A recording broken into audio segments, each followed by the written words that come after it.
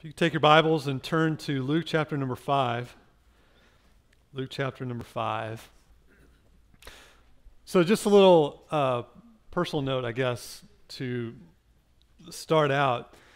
Because of our commitment to preach through books of the Bible, it can be a little bit of a challenge. My habit is every Monday morning, which Monday is my day off normally, every Monday morning, I look at the passage that I'm going to be preaching the following Sunday, and sometimes I look at the passage and I'm thinking to myself, oh man, I really don't want to preach on this, because it's a tough topic, right? And then other times I'll look at the passage and I think, oh man, I'm a little bit excited about this. And then other times you look at a passage and you read through it and you're thinking, what on earth are we going to say about that this week? But here's the interesting part, the good part about it, is between Monday and Friday, the Holy Spirit illuminates His Word, and there's an excitement to share spiritual truth. And today is no exception. As a matter of fact, when I read the passage Monday, I was thinking to myself, what exactly am I going to say about some of the parts of this passage? And by the time we get to Friday, or Thursday, I should say maybe, we're cutting out stuff because it's just so good. It's such a good passage. So if you'll stand with me, we'll begin Luke chapter 5, verse number 12. And we're going to read through verse number 26, although we're not going to look at the whole passage today. We're going to read everything because they're connected. While he was in one of the cities, there came a man full of leprosy. And when he saw Jesus, he fell on his face and begged him, "Lord, if you will, you can make me clean." And Jesus stretched out his hand and touched him, saying, "I will be clean." And immediately the leprosy left him. And he charged him to tell no one, but go and show yourself to the priest and make an offering for your cleansing, as Moses commanded, for a proof to them. But now even more, the report about him went abroad, and great crowds gathered to hear him and to be healed of their infirmities. But he would withdraw to desolate places and pray. On one of those days, as he was teaching, Pharisees and teachers of the law were sitting there, who had come from every village of Galilee and Judea and from Jerusalem, and the power of the Lord was with him to heal. And behold, some men were bringing on a bed a man who was paralyzed, and they were seeking to bring him in and lay him before Jesus. But finding no way to bring him into the midst before Jesus, and when I'm sorry, I have messed up here. Let me go back here. But finding no way to bring him in because of the crowd, they went up on the roof and let him down with his bed through the tiles into the midst before Jesus. And when he saw their faith, he said, "Man, your sins are forgiven you." And the scribes and the Pharisees began to question, saying, "Who is this who speaks blasphemies? Who can forgive sins but God alone?" When Jesus perceived their thoughts, he answered them, "Why do you question in your hearts? Which is easier to say, 'Your sins are forgiven you,' or to say, 'Rise and walk'? But that you may know that the Son of Man has the authority on earth." There's that word authority that we were looking at last week, right? Authority on earth to forgive sins. He said to the man who was paralyzed, "I say to you, rise, pick up your bed, and go home." And immediately he rose up before them and picked up what he had been lying on and went home, glorifying God. And amazement seized them all, and they glorified God and were filled with awe, saying, "We have seen extraordinary things today." Lord, we thank you for once again, the baptisms today. We thank you for your word and how that on the surface, everything seems simple and cut and dried. And then as we dig, we find deeper things, and the Holy Spirit illumines more things in our hearts. And I pray that today this passage will be a blessing to us all when we understand the picture that's being shown us today through this miracle that Christ performed. In his name we pray. Amen. Thank you so much. So this is a passage about two different healings. The first healing is somebody who is an outcast, a leper. The second story that we will get to next week is a story about a man who was paralyzed, a paralytic who was let down through a roof. And these two are connected. These two scenes in Jesus' life are connected. I want to show that next week. I can't make the connection today because today I need to set it up. But the connection we will make next week. But this first healing, this guy is a leper. He's an outcast.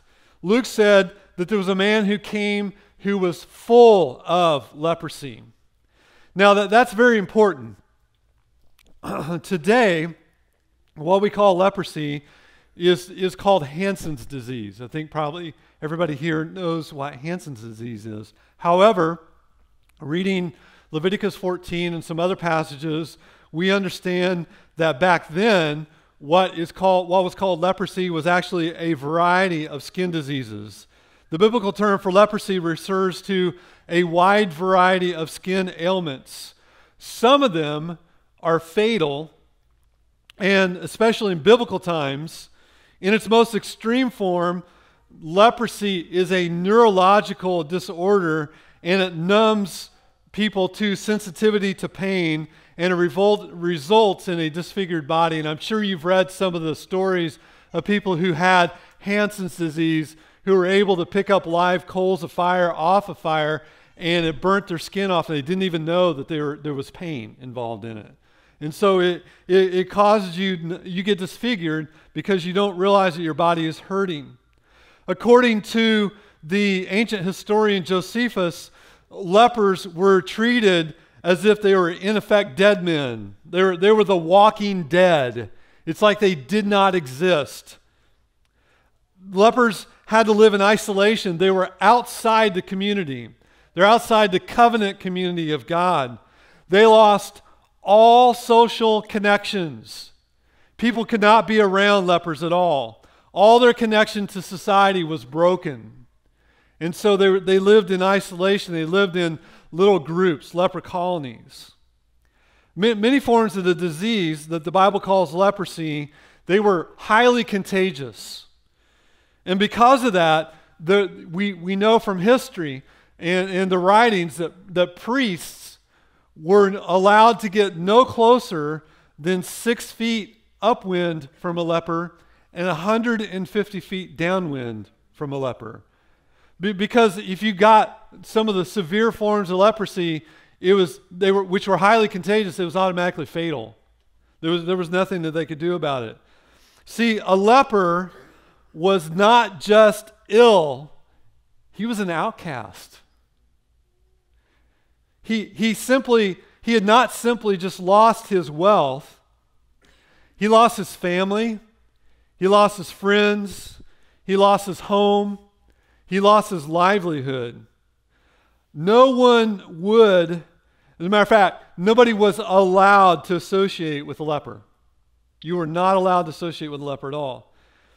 This man who came to Jesus most likely was highly disfigured, ugly to look at. He was full of leprosy. The idea is, when you looked at him, all you saw was leprosy and all the ill effects of the leprosy. And what's interesting is that leprosy is an ugly, but it's an accurate illustration of our spiritual condition before we respond to the gospel. At the time of Christ, people generally assumed that if one got leprosy, that was a sign of God's curse against sin, particularly their sin.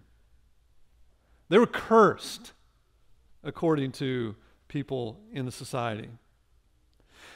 In a sense, this man who came to Jesus, his outward condition is indicative of his inward condition and the condition of everyone who is without Christ. So that's a little bit about leprosy. So here comes this man. The Bible says he's full of leprosy. When you look at him, all you see is leprosy. And he comes to Jesus, and what did he do? Look at your verses. Verse number 12 and 13. The Bible says that he fell on his face and begged him, "Lord, if you will, you can make him clean." Now, this very act was shocking. Remember what I said about how contagious it was. There were laws that lepers were not supposed to come into town, and we know that Jesus was in a town at this time. And so, because leprosy was so contagious and oftentimes deadly, lepers could be stoned to death for coming into town.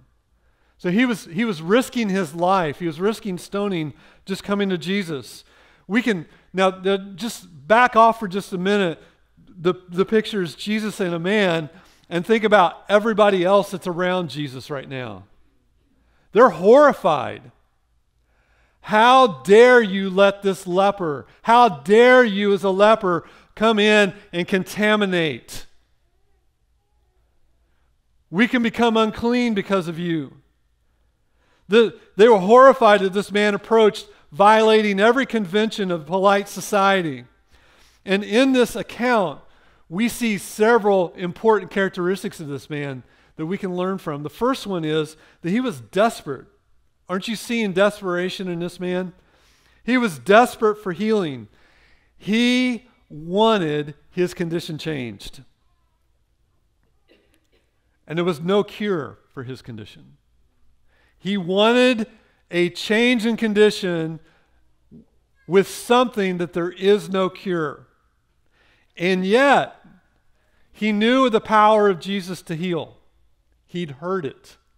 He'd heard the news. And so he knew that Jesus had the ability to heal. So when he came to Jesus, the Bible says that he fell on his face. Now what's interesting about this little phrase, fell on his face, is oftentimes in the New Testament, it's used as a phrase that talks about worshiping God. The word is good for when an unbeliever comes to an assembly, according to Paul. Paul in 1 Corinthians chapter 14 is talking about an unbeliever coming into an assembly. And Paul says, look, to prophesy, which is to preach, is better than tongues, for when an unbeliever comes into an assembly, look at what Paul says behind me. It says what? The secrets of his heart are disclosed, and so what?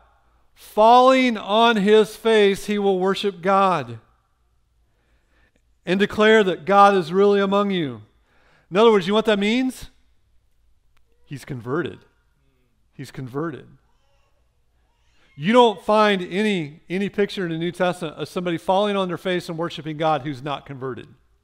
For example, Revelation 11:16, and the 24 elders who sit on their thrones before God fell on their faces and worshiped God. Christians, if you're a Christian, when you get to heaven, you will fall on your face and worship God.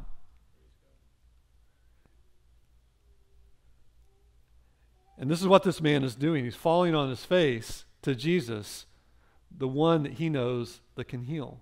But there's a second thing that falling on his face shows us, and that is that he was humble. He was humble.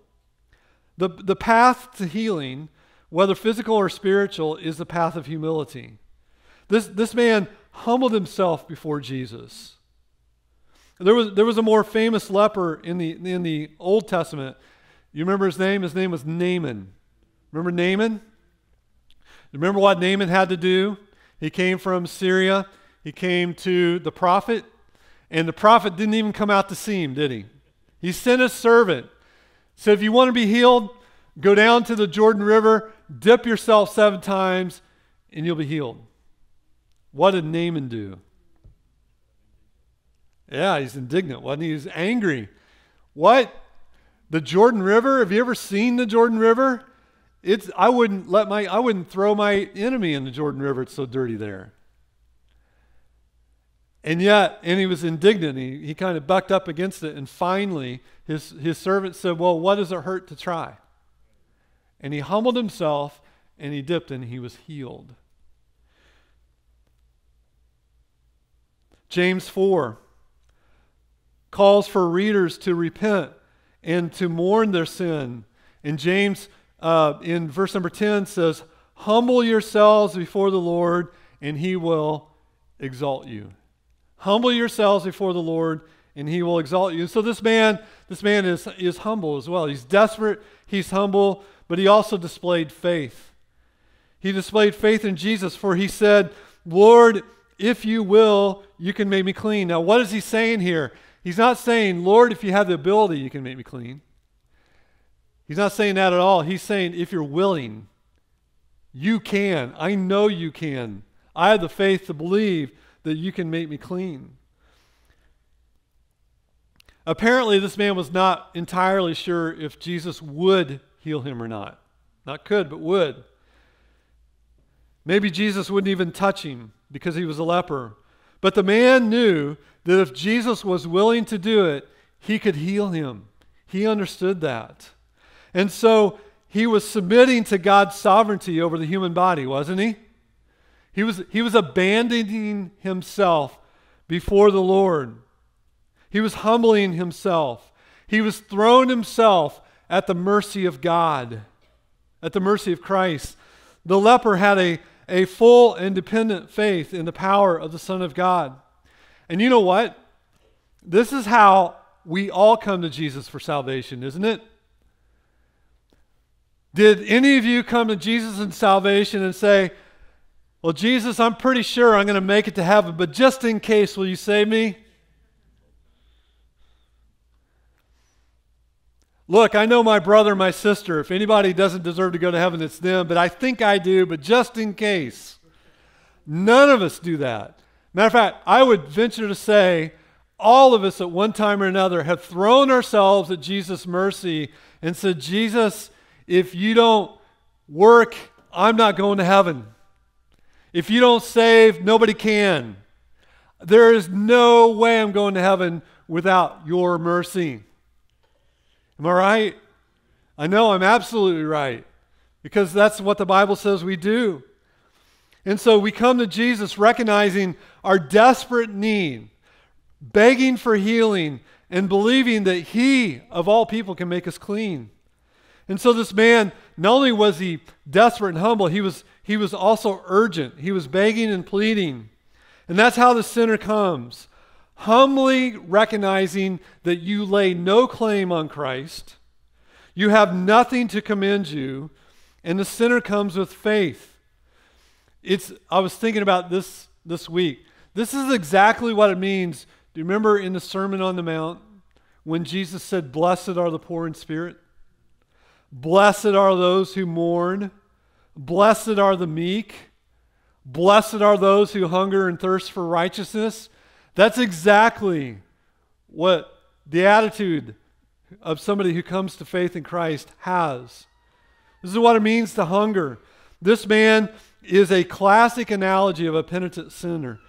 But it's not just the man. There's another main character in this story, in this scene, and it's Jesus Christ, right? And I want you to notice the character of Jesus. Of all the character of Jesus that you see, the one thing that sticks out in this narrative is Jesus' compassion, isn't it? And so when somebody comes to Jesus at the end of the rope, and they admit that they have no resources of their own, knowing their own unworthiness, how does Jesus respond? With compassion. Matter of fact, Mark 1:41, same account, Mark says that he was moved with pity. He was compassionate. And Jesus stretched out his hand and touched him, saying, what? I will be clean. And immediately, the leprosy left him. Immediately, he was completely healed. Immediately, he was no longer disfigured. Immediately, he was no longer an outcast. Immediately, he was no longer unclean. And when somebody comes to Jesus Christ in true penitence, to him as a Savior, he feels that same compassion as well. That compassion came out of that man's genuineness. Jesus could see his desperation. He could see his reverence. He could see his urgency. He could see his humility. He could see his faith, and he healed him. And that is just like a desperate sinner, isn't it? Leprosy always defiled. Ordinarily, when something clean touches something unclean, it becomes unclean as well. For example, if an Israelite came in contact with a dead body, do you remember what they were supposed to do? They were unclean, and they were supposed to cleanse themselves before they could come back and worship in the community. You remember that? Because when something clean touches something unclean, the clean becomes unclean. But that's not true with Jesus. This is the first time in history that things ran the other direction. Cleanliness of Jesus healed the unclean leper. It was a total cure, a complete cure. His cleansing was complete. He had brand new skin from head to toe, and Jesus wasn't defiled or unclean or anything. And so here we see Jesus in all the grace of his salvation. We see his mercy in hearing him respond to this man's cry for help. And when the leper asked if he was willing, Jesus said that he was willing. He was also able, because Jesus had the power to heal. One touch, one word, and he restored the man's body. And he did this without getting contaminated, for he was immune from the defilement of this disease. His touch was like a positive infection that invaded the leper's scaly skin and made him clean again. And at the same time, this healing gesture was a prophetic symbol of Jesus Christ's atoning righteousness. It's a symbol. Just as Jesus took away this man's disease and transferred healthy skin to his ailing body, so Jesus takes away the sin of every penitent sinner and imputes to us his saving righteousness. And by that, I am so glad, aren't you? And just like that, this man is no longer among the walking dead. And you were dead in trespasses and sins. Right? Following the course of this world. Following the prince of the power of the air. And were by nature children of wrath. In other words, destination. Children destined for wrath. And all this shows what happens when someone gets in touch with Jesus. He alone has the power to make people whole and clean. His healing touch isn't just for lepers. It's for anybody who needs grace. Jesus has the power to heal the body, and although he will not bring full and final healing until the resurrection, he does have the power to restore the soul. He has the power to reconcile relationships. And most of all, he has the power to cure the deadly disease of sin. Now, what did Jesus do next? Jesus commanded him to do what? Go to the priest. Go to the priest.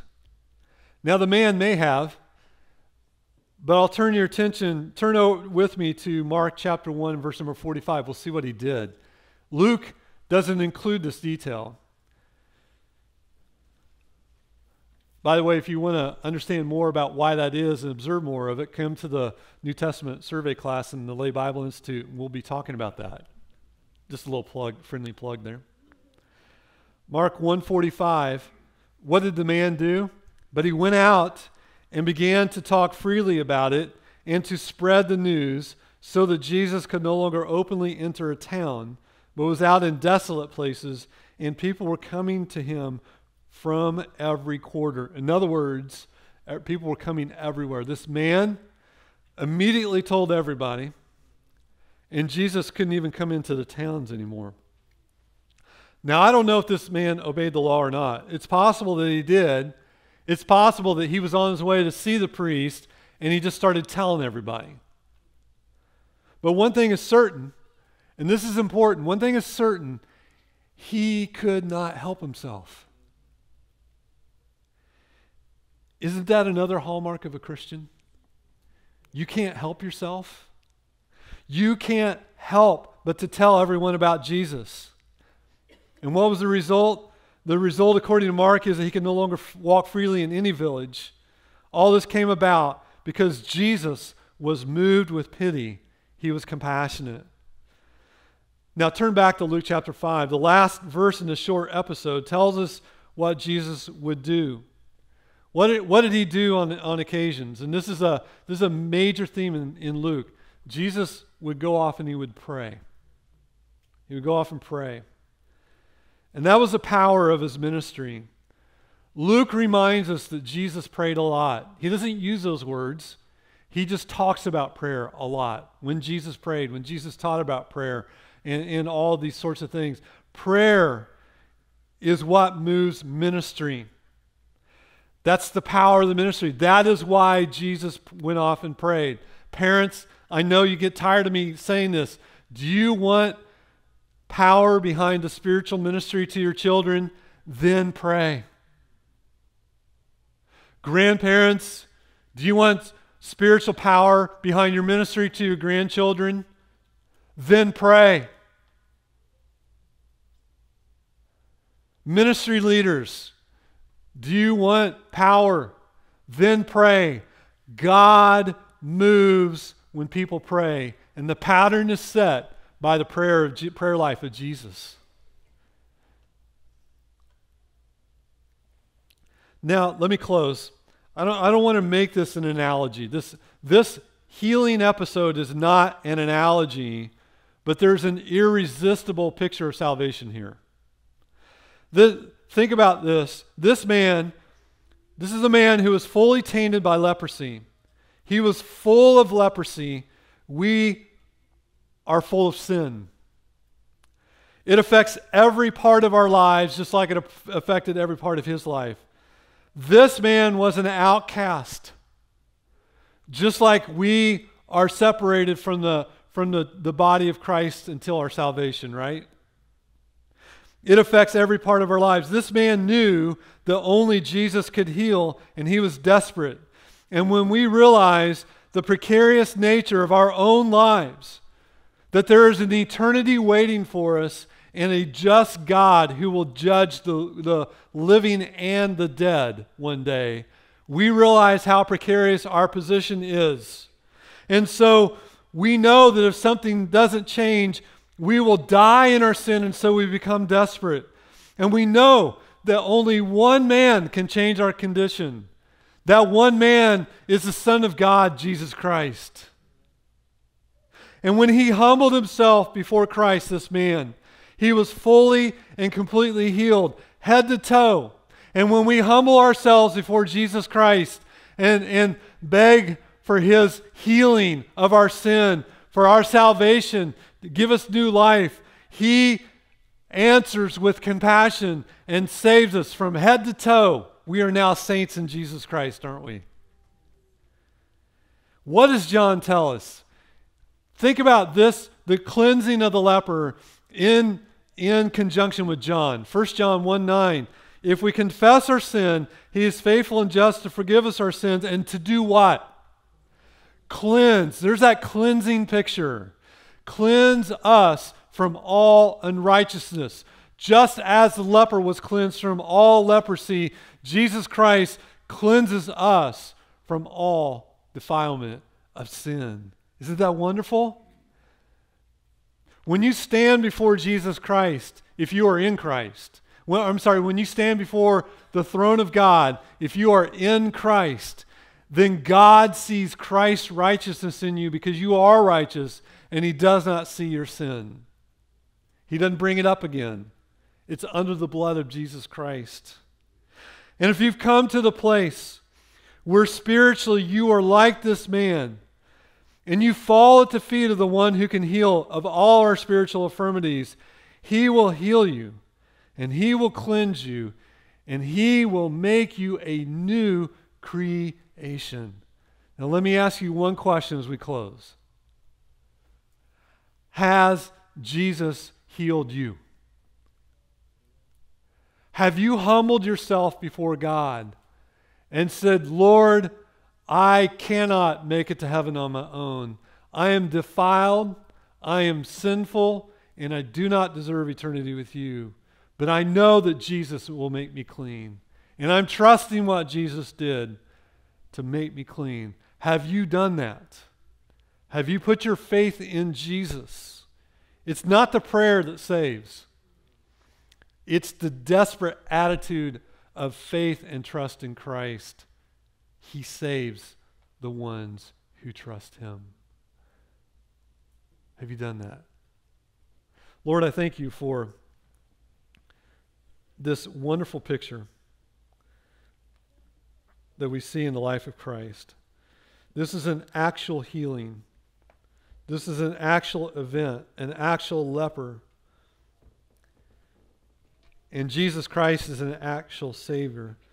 And while the purpose of this passage, Lord, was to show the healing of this man, there is also a picture of our salvation that we'll see so clearly next week.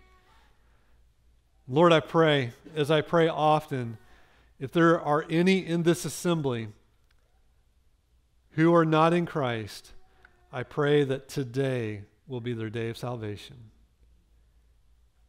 Amen.